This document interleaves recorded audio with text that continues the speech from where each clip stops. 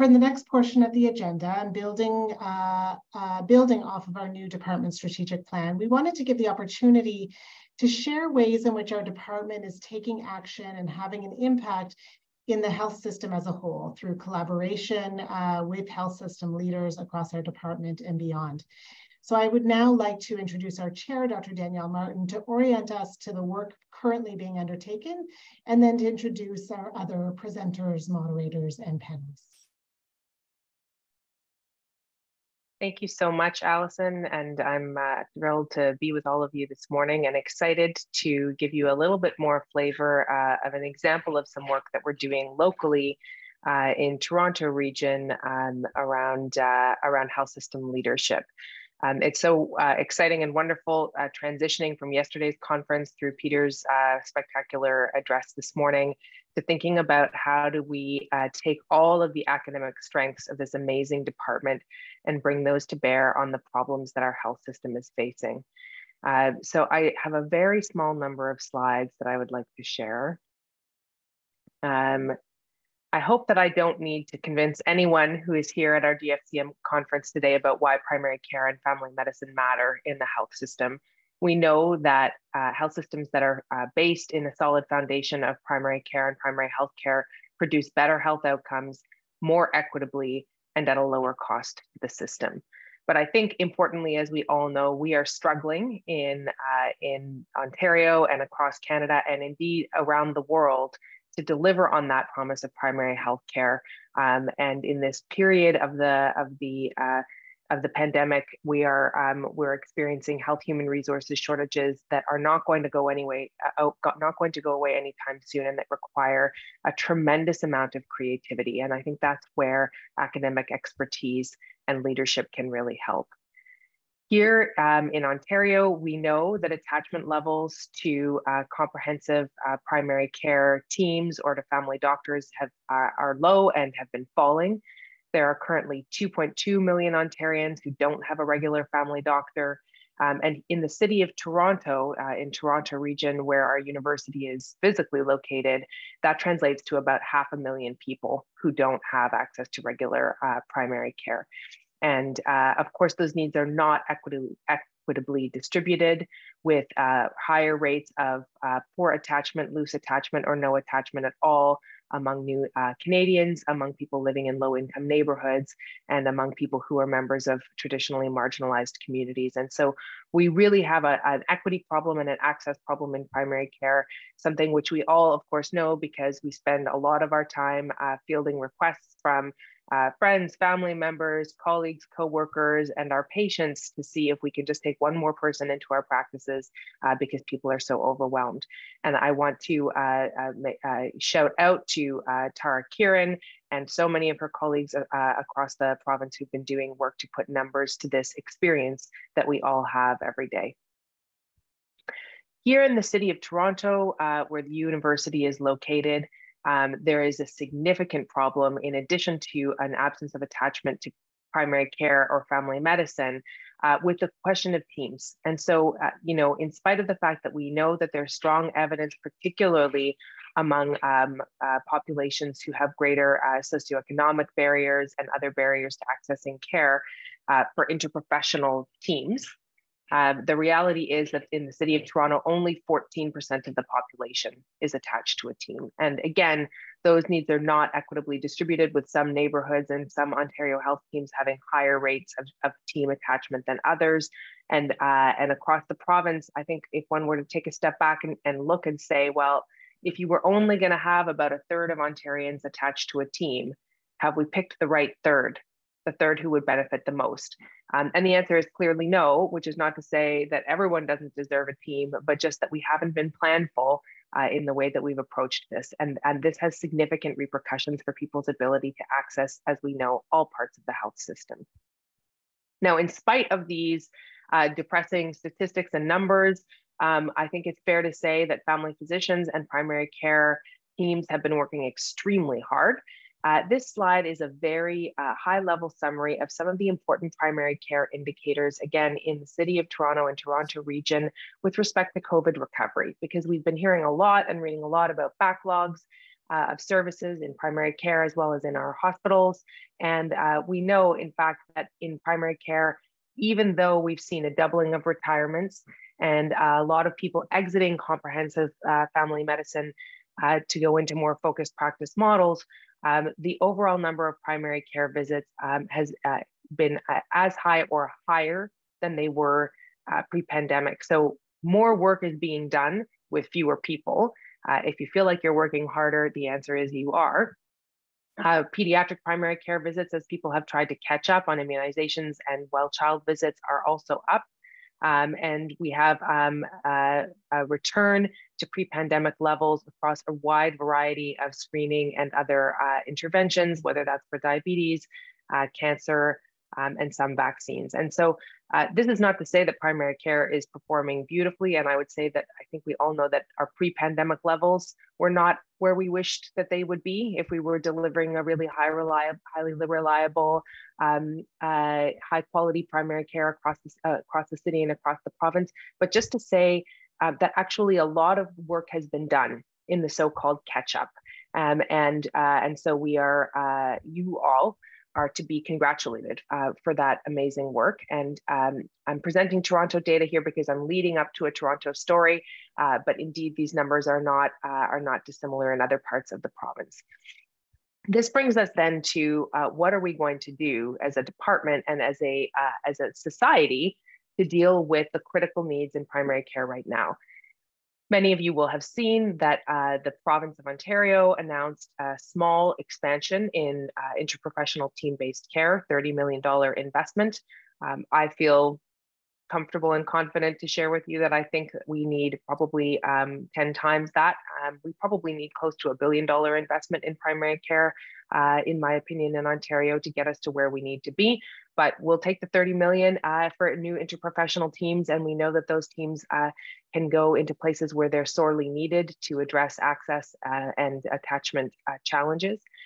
So we need to see those system investments, and we have seen a commitment from the federal government in the form of the increase to the Canada Health transfer payments, and importantly, a set of bilateral agreements with each province and territory. So an agreement signed by the federal government with each province and territory to invest very significant amounts of money over the coming years into healthcare. And the very first area of focus named is so-called family health care. That's primary care.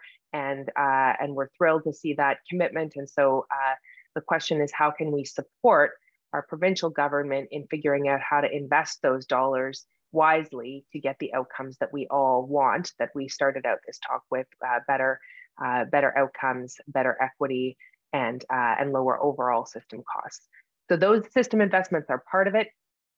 Partnerships and integration between the community, the hospital setting, the home, the long-term care facility, all of the many places where family doctors take care of patients is critically important. The conversation about data, which we heard Peter speak to in his talk, and the future of primary care data infrastructure. Conversations about human resources. What do we mean when we say teams? What kind of team? How many? What kinds of flavors of workers should be on those teams? What services should they be providing? How can we use teams effectively to improve access for people? Attacking administrative burden. I know this is something that is near and dear to the hearts of so many of our faculty members and learners, wanting to make sure that we're spending as much time as possible taking care of people, and that where we have to do administrative work, it feels like administrative work for a reason, for a purpose, because it's part of our job, not because it's make work or duplicative work or work that makes no sense.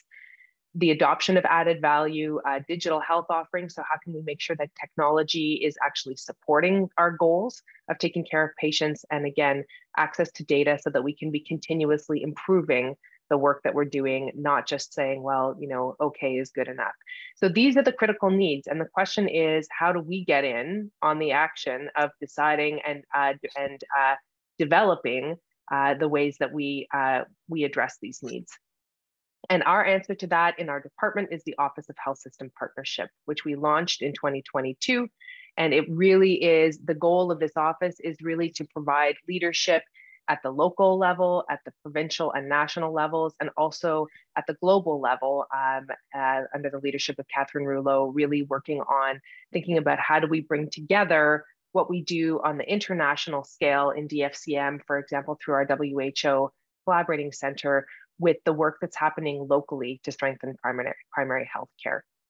And so finally, just to say that this work, and we'll talk about it now more as I hand to my colleague Catherine Yu to introduce some of the members of the local OHSP team that are doing work here in the city of Toronto with our Ontario Health region. This is, to me, one of the most critical pieces of the strategic plan.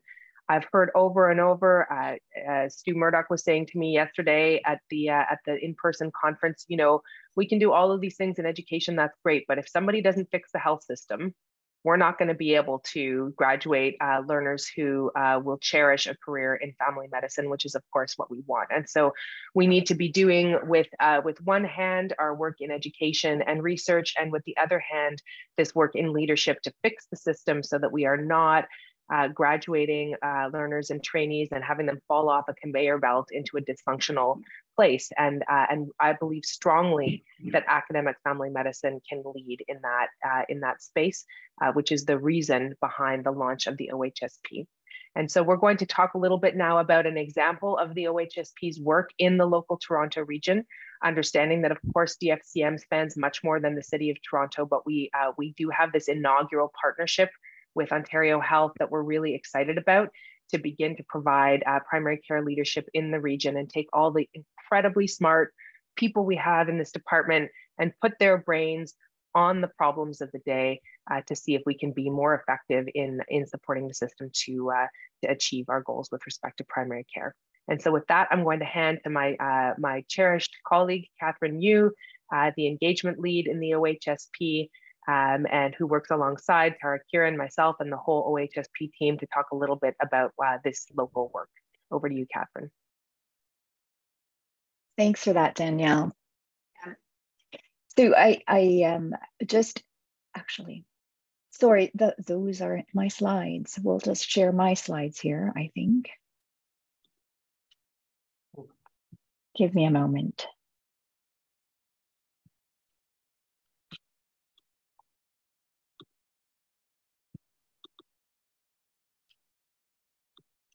I do have the honor of introducing our next speaker for our session today, but before I do so, allow me to walk you through a very brief interlude. I also have the honor of introducing the rest of our panelists, but if you give me one more minute, I will just share my slide with you. Here you go.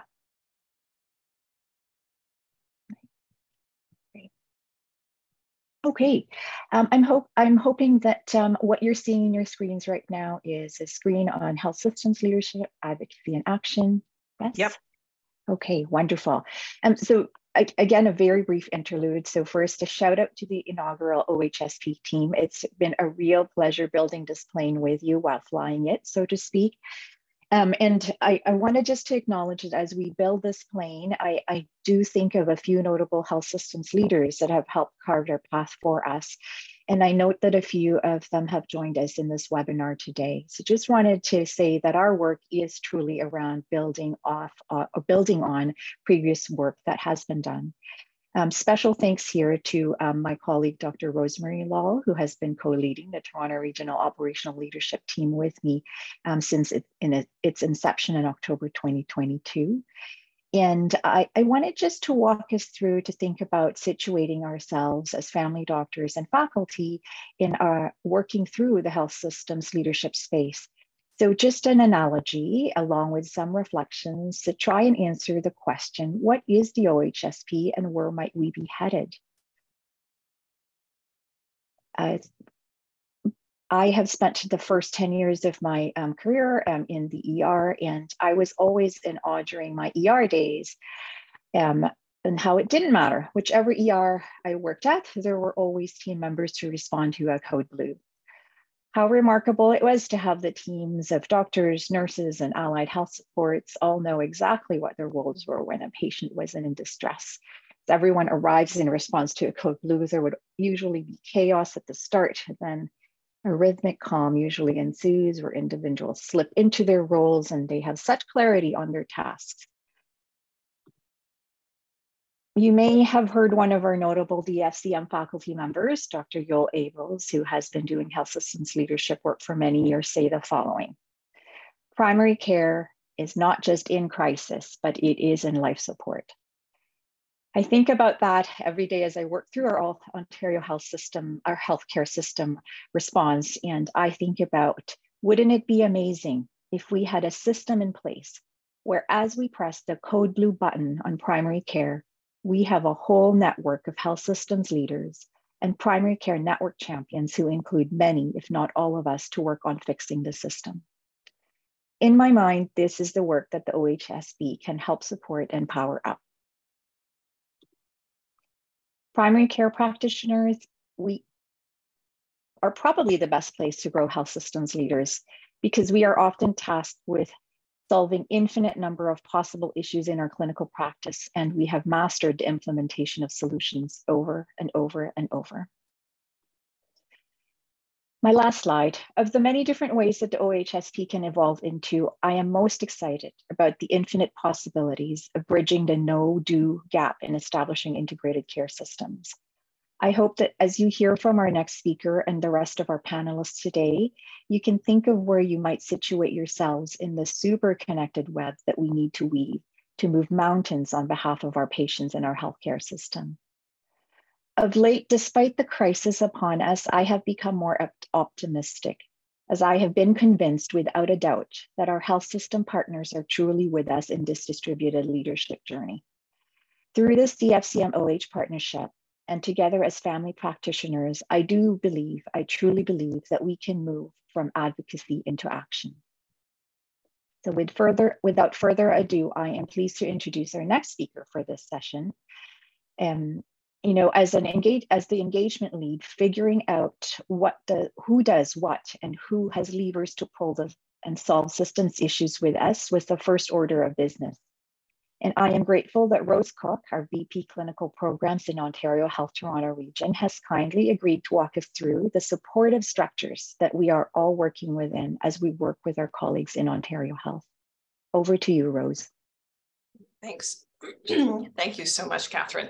And thanks very much for having me. Very excited to share with you some further information about Ontario Health, hopefully kind of providing a bit more clarity into what can sometimes be a bit of a confusing landscape of government crown or agencies and lots of different tables. So happy to share some more information today. If we go to the next slide, I'll let you know that I'm going to share today some information specific about Ontario Health, who we are, what we do, specifically within the primary care context.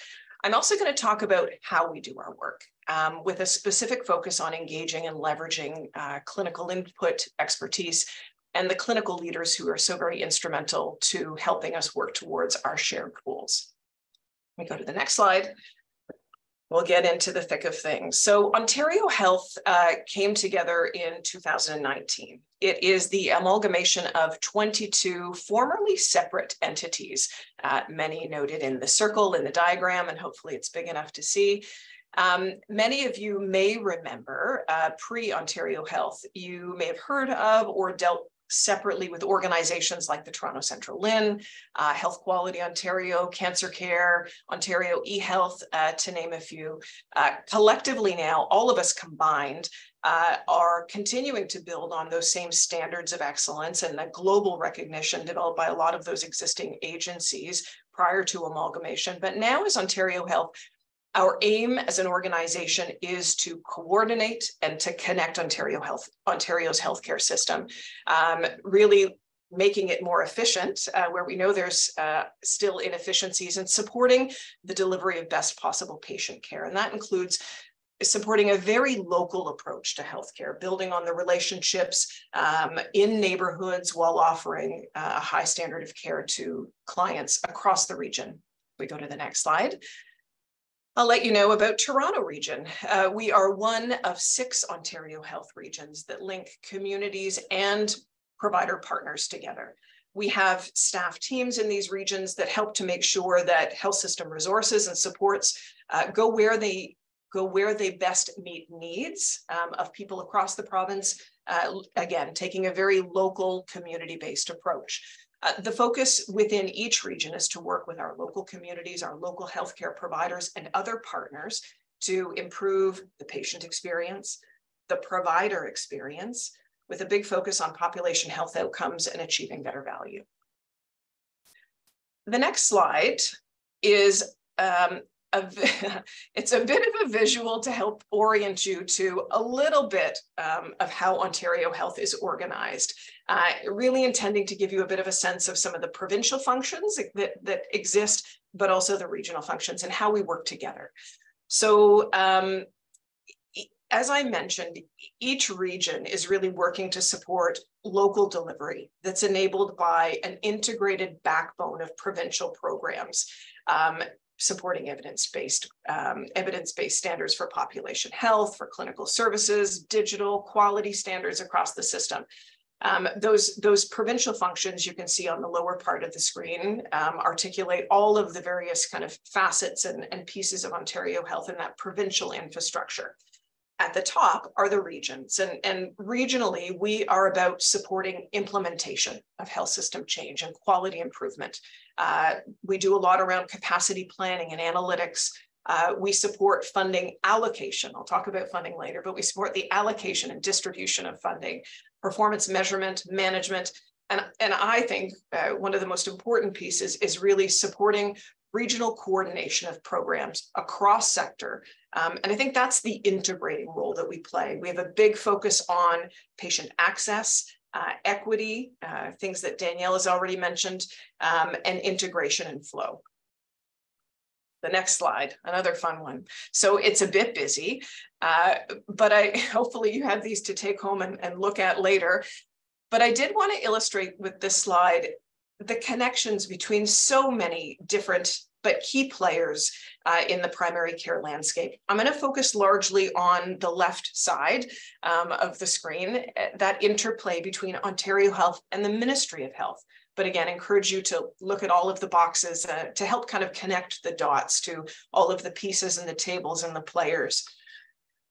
Each year, Ontario Health receives a mandate letter from the Ministry of Health.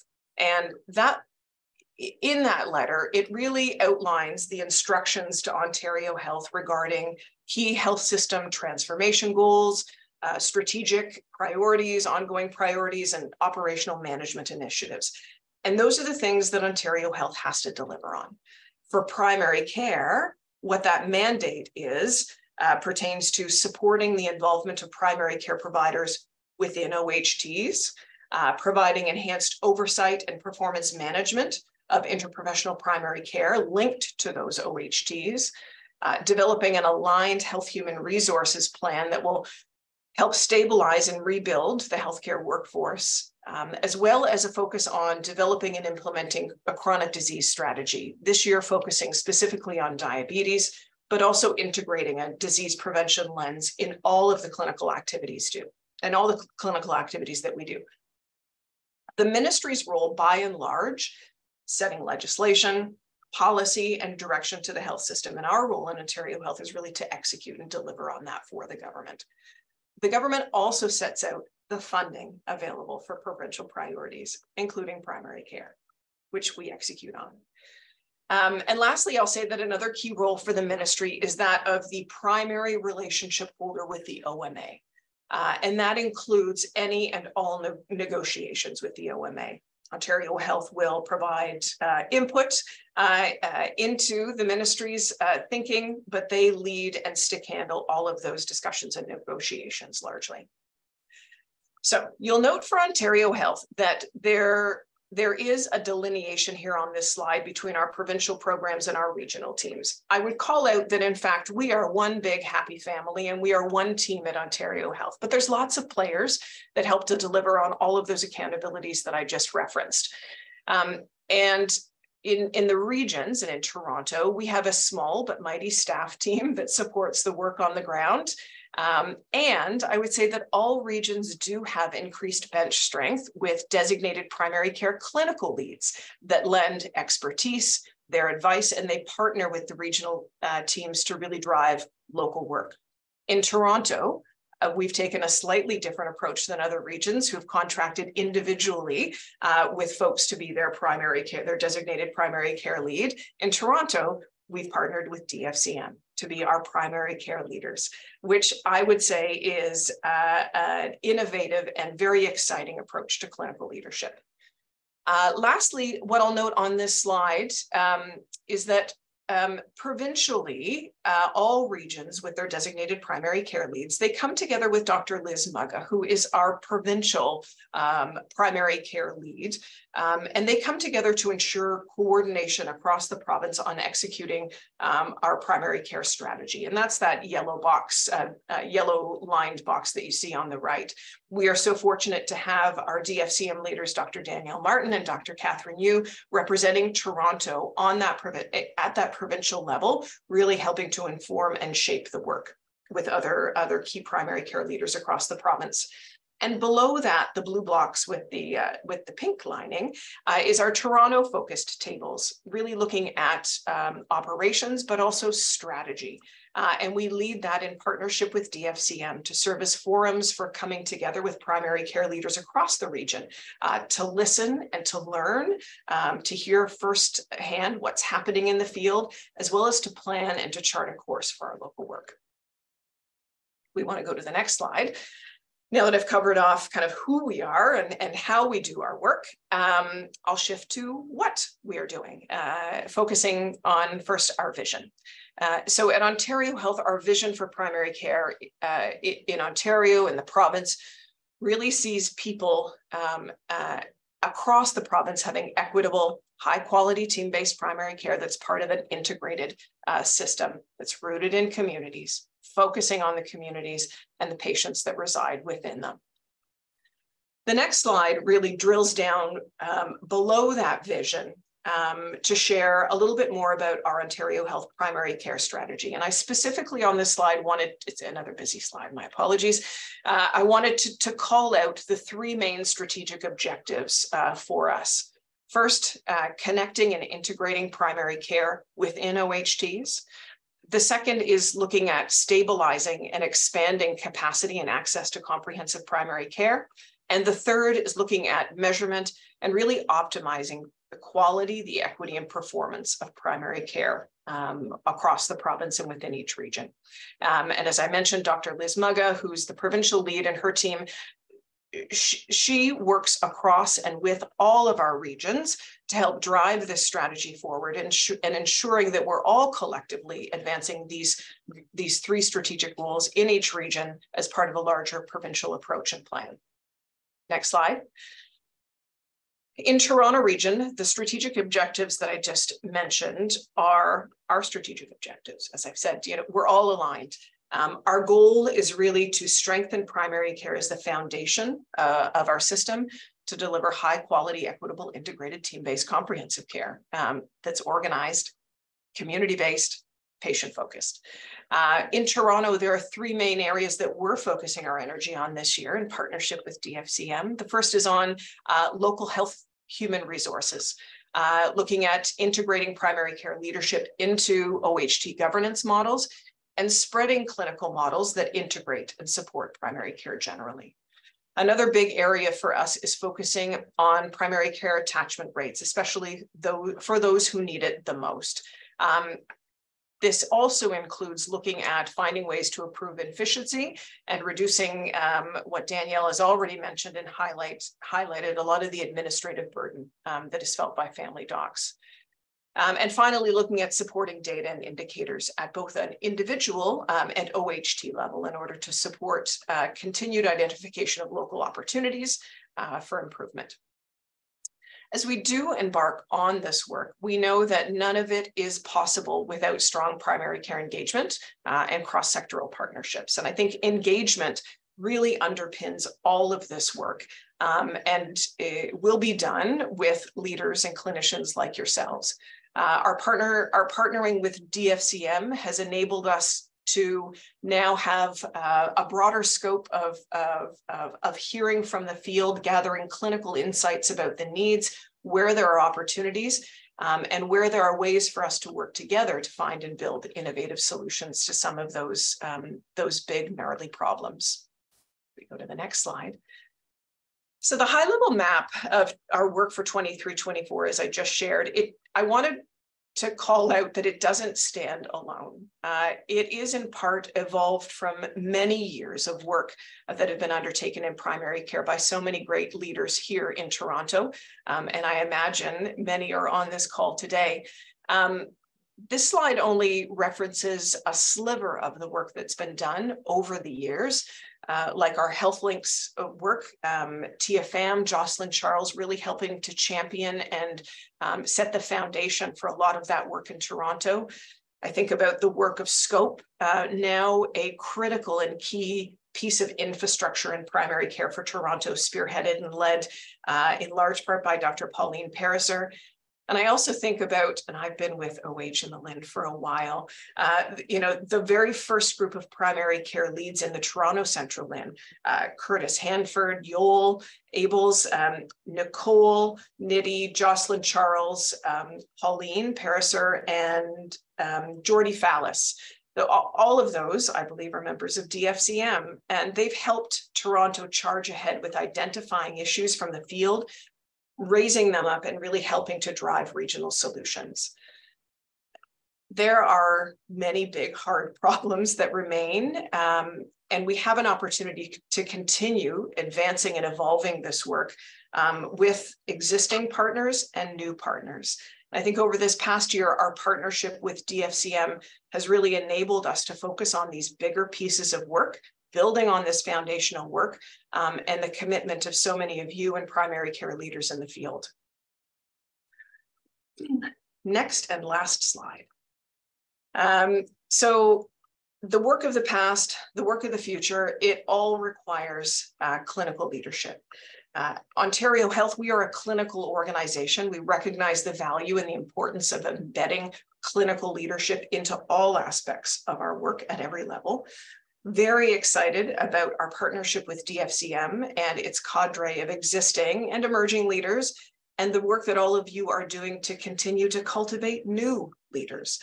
The expertise, the experience, the insights, and the passion that all of you bring to improving the system is so critical to the work that we're going to continue to undertake together.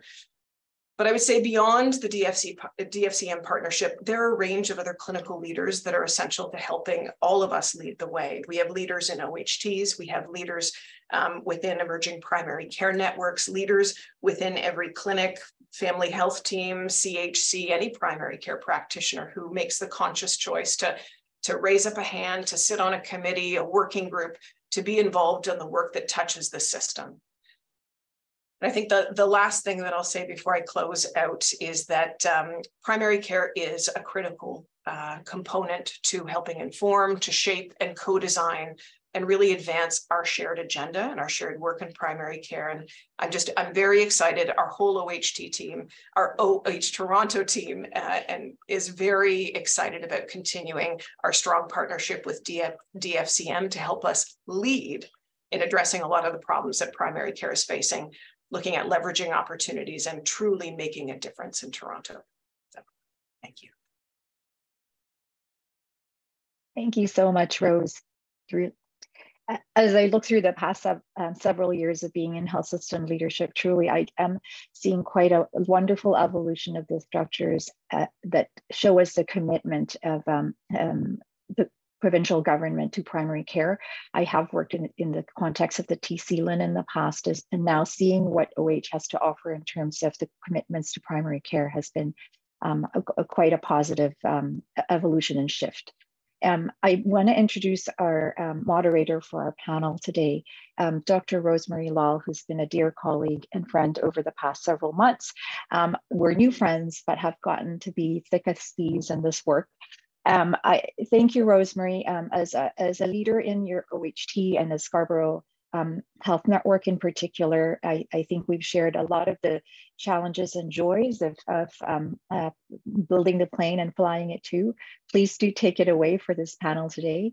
And for folks, just to remember that if you have any questions, please do type them into the Q&A box. I did see some hands up earlier, and we will be moderating that Q&A window and put your questions forward as they come. Go ahead, Rosemary. Thank you so much, Catherine, and thank you everyone for the opportunity to be moderating this really important discussion. I think what I'd like to do first is just welcome our panelists and start with a roundtable introduction. If you could please state your name, what your name's on the chat, but your position and explain your role briefly. I'm just going to call out the names as I see them, just to avoid those awkward silences that happen. All right, so I am going to call out Raj because I see you next. Thank you so much, Raj. Thanks, Rosemary. I'm Raj Godari. I'm a family physician at St. Michael's Hospital, family health team in Toronto. And I've just renamed myself and the Zoom as well, and the digital health lead in the Office of Health System Partnership. Okay, that's great. Ryan, I see you next. Please introduce yourself. Thank you. I'm Ryan Bannock. I'm a family physician in the Northwest OHT in the Jane and Finch neighborhood. Lead for our partnership, and that basically means working on any partnership to really advance having our new grads and actually all family physicians stay in comprehensive primary care, and just thinking about solutions in the system or maybe new solutions outside the system to really help new grads, existing practicing physicians with the burdens of family practice in 2023. Ryan, such a critical role. And if anyone has any great ideas or any ideas, please put them in the chat, because I think we all need help to come up with solutions. Avnish, I'm going to ask you next, please. Sure. Good morning, everyone. My name's Avnish Mehta. I'm a family physician in Scarborough. I work at a community health center, and I am the attachment lead for the Department of Family and Community Medicine. So that role is we're really looking at attachment strategies around throughout the region and actually beyond. And seeing how we can bring them into our area, how we can scale them, and how we can improve attachment in our region. So yeah, and I'm excited to hear everyone's ideas. Welcome, Avnish. Okay, and last but not least, Noah. Thank you. Screen on. Hi, everyone. I'm Noah Ivers. I'm a dad of sporty kids and frequently at arenas or fields. Some of the time I'm a family doc, and the rest of the time I do applied health research, which I will talk more about, I think, shortly. Okay, great. So I think the first question is, we're going to speak about opportunities. Challenges may be next, but let's keep it positive. And Catherine, I'm going to point to you. What opportunities do you see for family doctors to drive change? And I think specifically in our role as members of DFCM, how can we create positive and productive changes in our healthcare system? Thank you, Catherine. Thanks for the question, Rosemary. And maybe I'll start by acknowledging that I really enjoyed Dr. Peter Selby's lecture today. The idea around us as DFCM faculty and being researchers and doing scholarly work it is something near and dear to all of our hearts, I believe. And I think that at a high level, I do want to say that one of the slides that really stuck to me when he was presenting was that slide around, well, what do we do about all this research? I'd love to be able to, as faculty members and as myself included, translate the research that's out there, what we know, to implementable solutions, actually doing what the right thing for our system is. Maybe I could just dive a little bit deeper so that it's more relatable in terms of what this might look like as clinical teachers and as administrators. So many of us are clinical teachers. We do bedside teaching on a regular basis. And what might health systems leadership look in that context?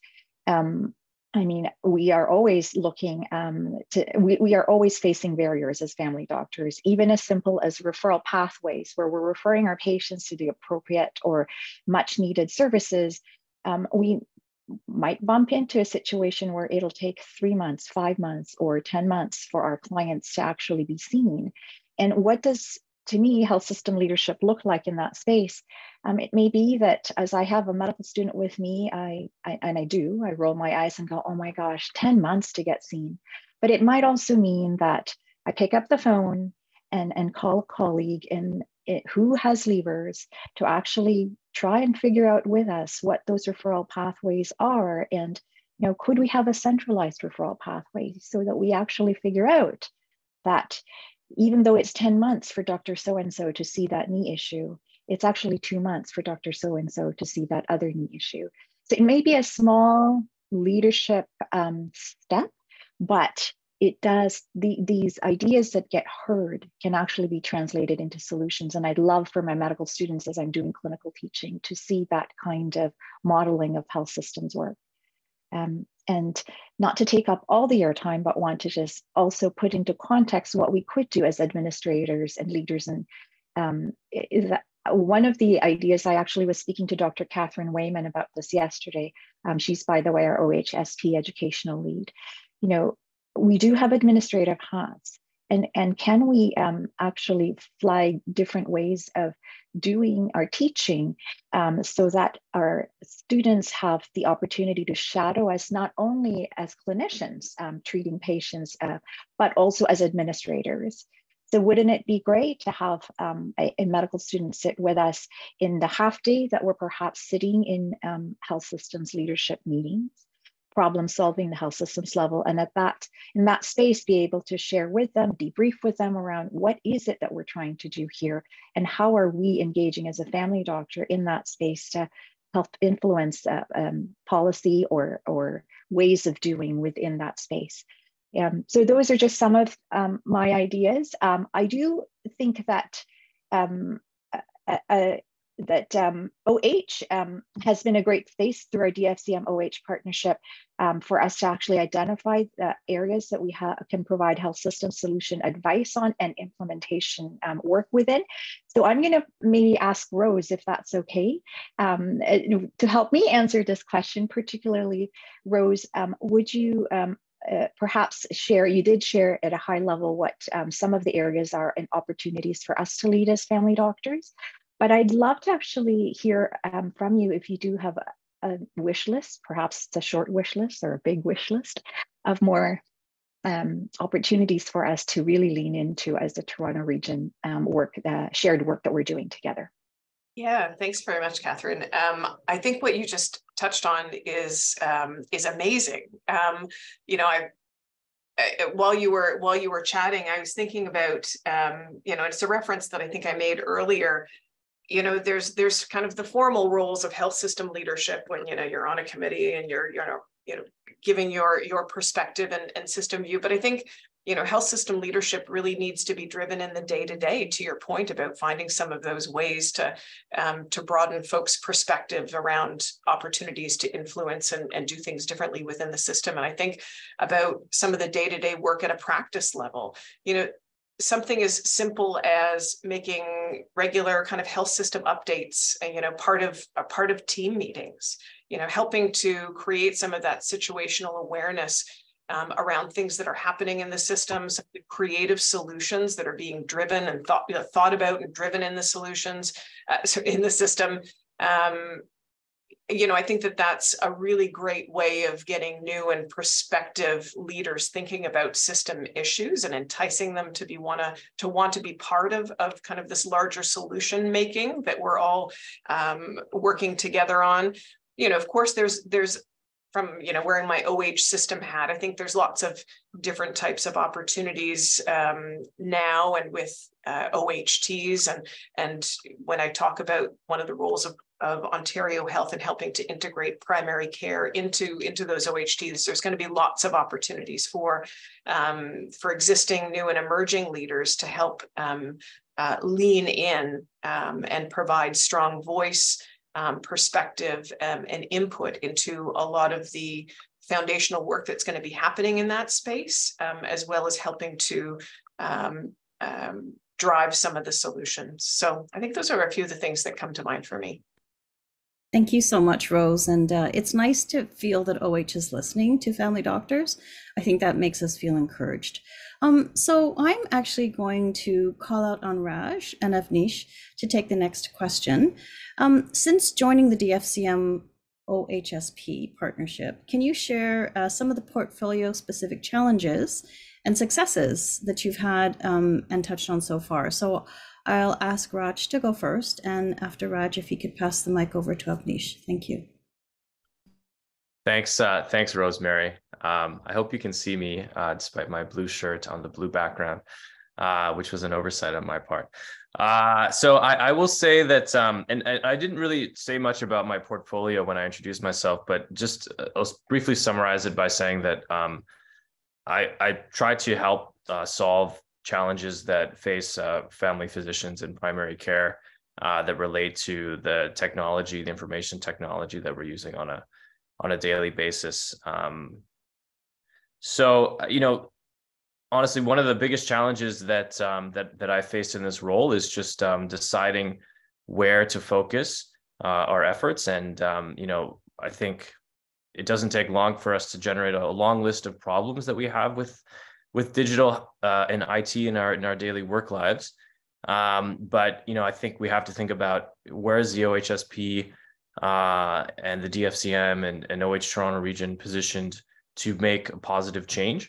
And so I think that's been a challenge, but I think we've been able to address and overcome that challenge by engaging, a large group of multiple stakeholders from across the DFCM, different family physicians, as well as stakeholders from Ontario Health Toronto region and Ontario MD, and actually patient stakeholders as well, to try to figure out where should we really be putting our efforts. I think another issue is like every year there seems to be a new or several new digital health priorities that are coming out. And last year was online booking. This year it's e-referral. And so I think it's part of it is just figuring out how can we help primary care manage, do change management with multiple IT initiatives coming at once.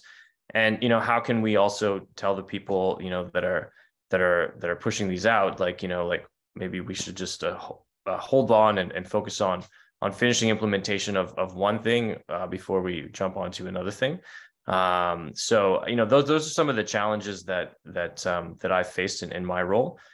Did you want me to talk about successes now, or do you want me to hand it over to Avnish first to talk about challenges, Rosemary?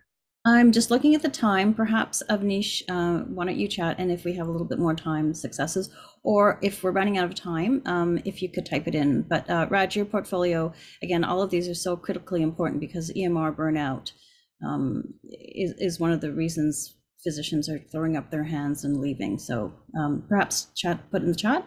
I want to make sure that all the panelists have time to speak. Avnish. Sure. Thanks, Rosemary. And thanks, Raj. It's interesting. So I think a lot of those challenges affect that you mentioned to family doctors do affect attachment. But let me talk about my role in particular. So some of the challenges, I think the biggest challenge has been is the reality is we have a bit of a fragmented approach towards attachment. And to be fair, it's probably a good challenge to have in that many organizations, many groups are actively interested in attachment and trying to improve attachment. So we don't necessarily have a coordinated approach thus far. For the interest of time, I would say that is the biggest challenge, is just the fragmented approach.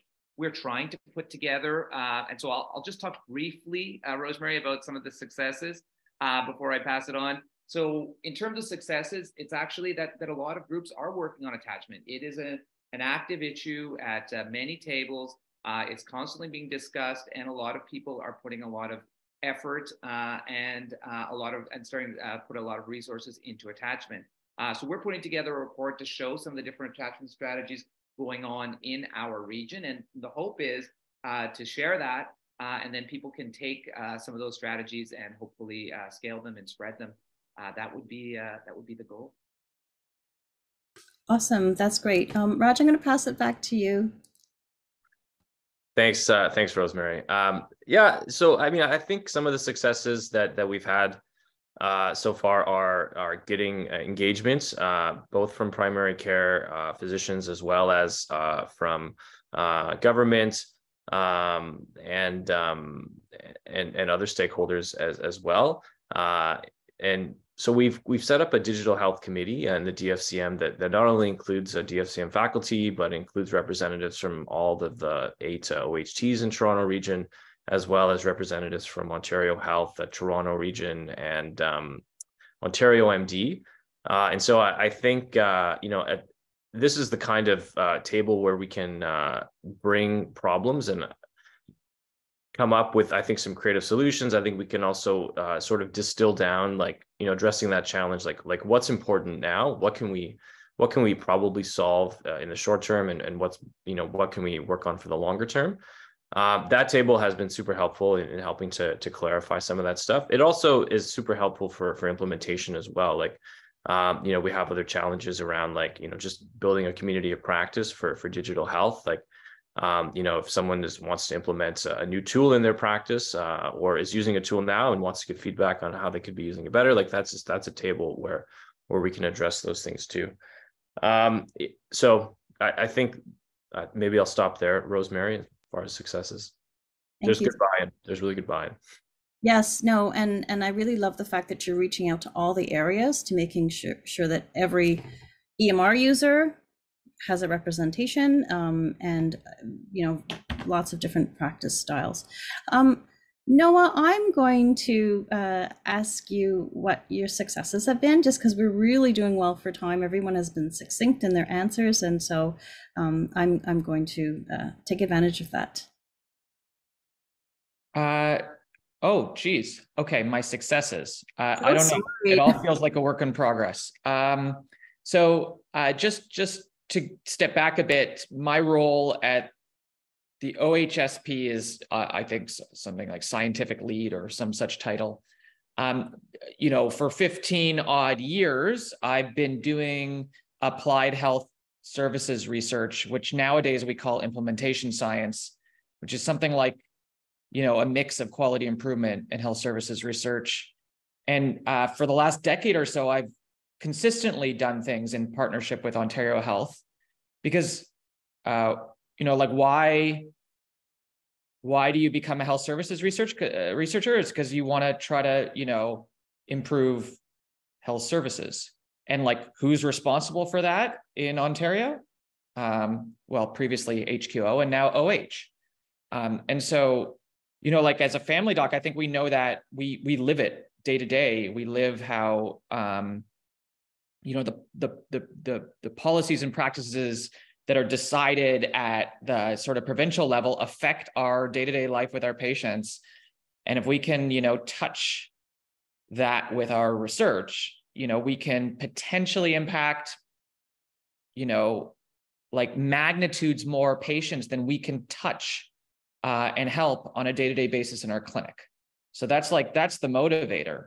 And it's the same motivator to keep doing this work with the OHSP.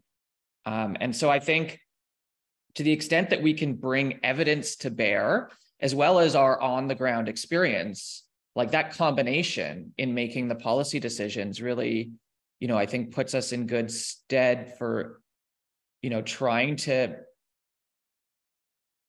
shift things in, what we would all agree is the right direction. Trying to find ways that increase access and attachment that are informed by successes in the GTA, but also around the world. And then finding ways to fit that into the constraints and the policy sort of situation that we have here. So I think I'd summarize our success as having that open dialogue about what it means to bring evidence to bear, as well as our experience, and fitting it into, finding ways to make that work in our context. That feels like a success. That feels like what a learning health system should be. Absolutely, Noah. Thank you so much. And Ryan, I'm going to pass it over to you to maybe speak to some of the successes you've had in your position so far. If you can, again, remind the group what you're doing and then talk to your successes. Thank you. So again, I'm the Health Human Resources lead in this partnership. And I'm going to quickly share two successes that we've had in the past couple months. So the first one is, well, let me give you some background. When I started this position, I actually had time and had a lot of meetings with a lot of colleagues to see what's really going on, what are the concerns from your colleagues in primary care, what are we hearing on the ground, what are we hearing from residents, what are we hearing from medical students. And the biggest thing that we are hearing from our colleagues in the field is when we need a break, we can't take a break. We can't find a locum. There's no one to cover our practice. So even if we want to stay in comprehensive family medicine, if there's no one to help us out, everyone needs a break sometime, it's really hard to stay. So we put together a locum working group and actually ended up putting up a locum job board that's posted up on the U of T site. This is unique and it's different from other job posting out there because this is unique to comprehensive family medicine job posts. So twofold. Number one, we want our colleagues in the community to have a place where they can go and post for a comprehensive family medicine job post where early in practice grads, new grads, quite frankly, anyone can come and take a look. And what we've also done is try and set some parameters around job posting. So we're not actually competing with ourselves for these few locums that are out there.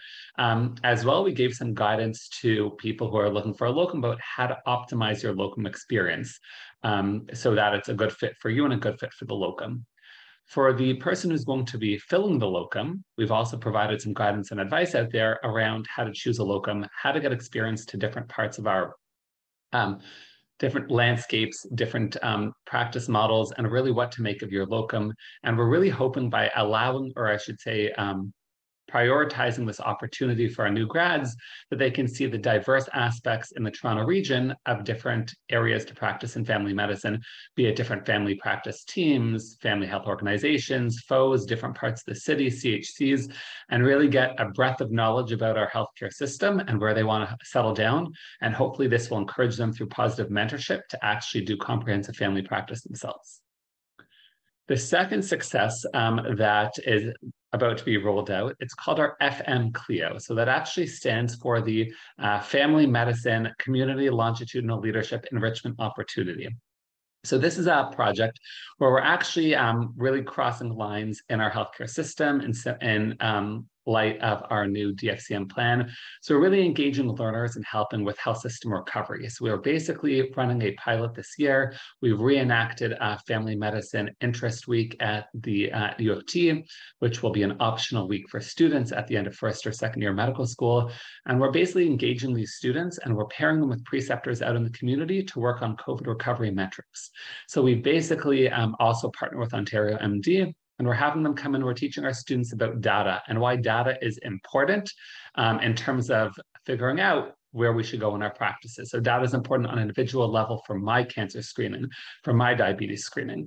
And we're using this data, so we're empowering our students to use this data and then go out and be ambassadors with the preceptor they've been paired with to also emphasize why data is important and really use this data to bring patients in who are overdue, for example, for cervical screening or diabetes screening or childhood immunizations. So students will get the opportunity to work with the preceptor in the community, and the preceptor in the community has help with, for example, their cervical cancer catch-up because there's a student there to help lend a hand in terms of coordinating the bookings and also then hopefully doing the intervention with their preceptor. So that is happening. You may have even seen notifications and a call out for preceptors.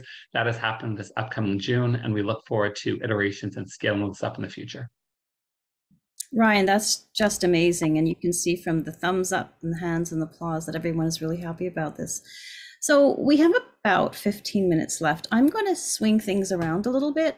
I don't know how many we have on in the group. I've lost that number, but I wanted to actually maybe ask all of you on the panel. So that would be Raj, Ryan, Avnish, Noah, to speak to leadership. And, was there an important milestone in your career that got you interested in actually becoming a leader? Because we need more leaders in the community. And the decision to apply for the position. But I think maybe what started you on your leadership journey, I'm just going to take 2 seconds and be kind of a little selfish, but I have to say that it was the encouragement of a few people really at Central DFCM who said, Rosemary, you should kind of do this, or you should maybe invest in yourself and take some leadership courses. And honestly, that's what it took to give me the encouragement to continue. So I just really think that, you know, people in the audience who say, should I, you know, we all have, we all doubt ourselves and our abilities, but there are great people out there to mentor you. And if you have any inkling to get involved at the OHT level, at the DFCM leadership, put your hand up, and you'd be amazed that someone's going to take that hand and say, yes, please join us. So just taking 2 seconds, because really that's what started me on my journey. But I'm seeing Raj first, so I'm going to ask Raj to start, and then it will be Ryan, Avnish, and then Noah. Thank you. Thanks, Rosemary. Yeah, I guess, you know, for me personally, I don't really like to work in systems that don't work for me and that don't work for my patients. And so I think I became a leader sort of out of that desire to improve things. How, you know, I specifically got into digital was sort of like by accident, to be honest. I did an MBA like after I did my residency, and a part of that was like looking at some of the problems that we face in primary care and seeing if there were potential, you know, organizational, business or not-for-profit solutions.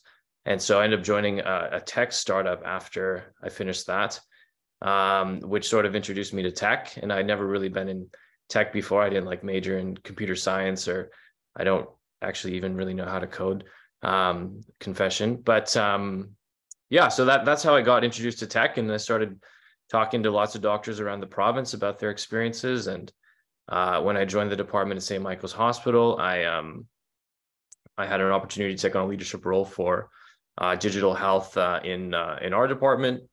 I can't say that there was a lot of competition for that role because it's not always the most popular role, for not something everyone's that interested in. But I think, you know, over the years, it's something that I've just kind of grown into, and I really enjoyed. And it's nice to have an opportunity to interact with frontline providers, and also government, and also you know, private industry through vendors, and even not-for-profits in some situations. So that's kind of how I got in. I really like it.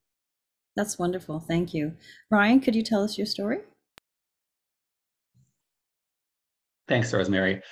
So for about 7 years or so now, I've actually been presenting on behalf of the Ontario Medical Association on billing seminars and practice management throughout the province. So I've been traveling throughout the province, lately webinars, but now back in person. And in addition to being able to actually speak to groups at coffee breaks, before, after, you have colleagues who come up to you and physicians, and they say, you know, I'm having this issue, or what do you think about this? And they just look to you beyond the actual slides of the presentation about issues that have come up. And you really hear on the ground from across the province what's going on. And I would always try and offer advice where I could, things that had worked for me in my practice, things I had suggested, OMA resources. It was an OMA event after all. But when this job posting came up, and I thought, wow, this is really interesting, you know, DFCM, Opposite Health System Partnership, being able to really work and really from kind of a policy level and try and actually affect all these changes that people have been asking about and really seeing the needs out there. So I thought this is really a positive place where I can make a change. And hopefully all these small conversations I've had throughout the years, I can take all of that insight and really try and make a difference. Wow, amazing. Avnish? Yeah, so I think, I mean, I really just started working in leadership positions in the last couple of years, and it really started at my CHC originally. And it was very interesting because it was almost by default, because they kind of asked, you know, who wants to take on more of a leadership role? And it was really one of those, everybody else stepped back and it was just me. But then I really enjoyed it. And I really found that it's an opportunity to affect change and really kind of have your voice heard. Working with colleagues, and it's a lot of fun. When this role came up for the attachment lead, I got really excited as well, because to me, it looked like, all right, there's really an understanding, and it's clear understanding from the Department of Family and Community Medicine, how important attachment is going to be in the future. I think they saw it coming down the road. I know they did. And they really tried to get ahead of it. So I got very excited about that. And I was really excited to be working with such a great group, who clearly also have very similar interests in trying to move things forward and getting family physician voices heard and actually, making some projects which can, like Ryan was talking about now, which he's done, which really make a difference for family physicians. So that was my excitement to work with this group. That's wonderful. And Nova? Sure, thank you. So for me, I think the journey begins like before I was in med school. I was actually in business school and literally felt the soul getting sucked out of me. And I sort of put a stop to that and left and went to med school. And, I think, the business school training still had some it implanted some stuff in my brain about management and leadership and stuff like that. And sort of a desire, as I said before, to see what kind of, opportunities there could be to have more impact than the, 1,500 odd patients that might be in my practice. And that's what drove me towards the kind of research that I do. Plus, I would add, it's nice to have some variety in your week. And so, I think getting engaged in this way offers that opportunity, which is really nice. And so I think the other thing I would add is that there's something very specific about the culture of family medicine and the focus on relationships that we are professionalized to having that makes us pretty decent natural leaders. Like everybody has their own style, of course, but you may not think you have any leadership training, but actually you do. And you can translate that into something, potentially impactful and rewarding, like, with the variation in your week and a sense that you're making a difference in a slightly different way. That's great. Danielle, was that a hand?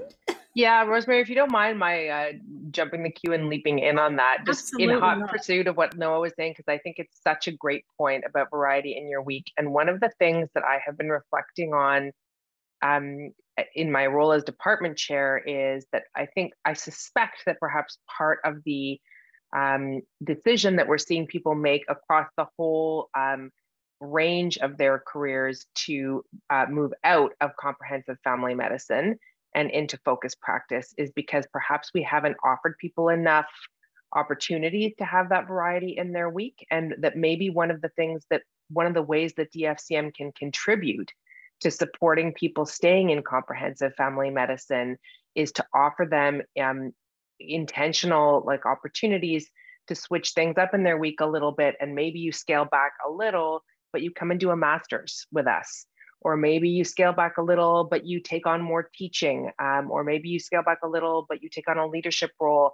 And so that people don't feel that the only option that they've got is to kind of close the door. And I'm not, suggesting that those scale backs are easy to achieve or accomplish. And there are a million, components and things to be thought through about it. But I think offering people that career refresh that doesn't need to involve totally leaving comprehensive family medicine, and that allows people to continue to contribute meaningfully to patient care, but just through other ways at other levels, I think is something that we need to think about, being intentional about the framing of that in our offerings at DFCM, because we do offer all of those things and more, but we don't necessarily always call it a career refresh or a burnout recovery program or whatever, however we might want to think about those opportunities for people's well-being and personal growth.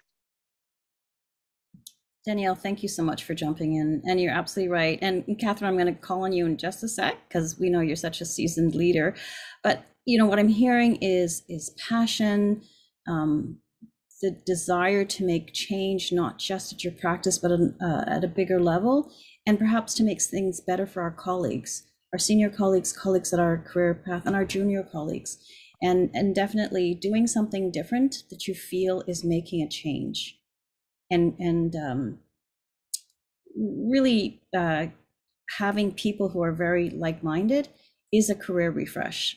I can say that personally. It's wonderful. And Catherine, I'm going to pass it over to you. We're doing really great for time. So kudos to everyone on the panel. Thank you. I just wanted to add to the wonderful conversation to say that I believe that leadership is actually a wonderful antidote to burnout. That has been the case for me. I have the privilege of working in an equity deserving neighborhood on a day-to-day basis, seeing many newcomers and refugees. And of late, many Afghan refugees, as folks know, have been lined up to be seen in our clinic. And the kinds of barriers that have been facing, especially with housing crisis and primary care, access to primary care has been really difficult to go through. However, when I translate that to work that I can do, that we can do at health systems leaders, on the next day that I do mostly admin work, we have been able to establish a clinic that can respond to the 400 people that we had in the wait list, and get our whole health team partners to come around and do the work with us. I mean, that gets me going back into clinic the next day, because I think, oh God, okay, it's not just me hearing the stories again. Through my health systems leadership hat, we're actually able to implement these tangible solutions that we're working together in a distributed leadership model to put forward. And so I do think that when we think about checking out of family medicine, maybe check into leadership instead. That's what I'm going to leave folks with thinking about as we hopefully end our session earlier today. So I'm just going to close up. Or actually, you know what, Catherine, I don't know who's supposed to close. I'm so sorry. But I'm just going to close and thank everyone for taking the time here. It was just amazing. And if there's nothing else to add, maybe we can give back 5 minutes for a bio break. Anyway, if I'm going off track, please let me know. I'm totally cool with that too. So thank you. I just wanted to express my sincere thanks to our panel. You have each contributed such interesting reflections, and I'm so glad we had the time towards the end to kind of think about individuals' leadership journey. I think your team was strategically put together by thinking about making sure we have a broad representation and diverse voices coming together, community family physicians, academic physicians, research, et cetera. The more interesting voices in the room, the better representation we have for all of our 2,000 faculty and all of the additional family physicians outside that we also help to contribute to, and then of course for our patients as well. Before we head off to our workshops, I wanted to thank everyone for joining and sharing this amazing showcase of the academic work happening in our department. We would love your feedback. Please share it when you complete your evaluations, which will arrive by email shortly. We actually will not be returning back to this link after the workshops. So if for whatever reason you do not have your workshop links, you can go to the website dfcmconference.ca. You'll find all the workshop links there. Please take a couple of minutes for a bio break and then head off to your individual workshop links. And thanks for joining us at the DFCM conference this year. Thanks everyone.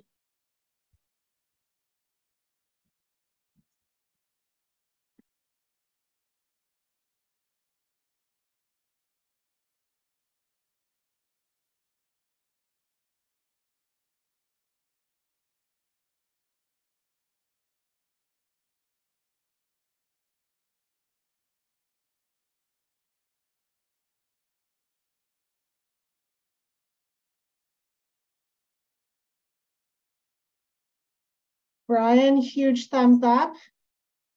Thank awesome you. As always. 1 second.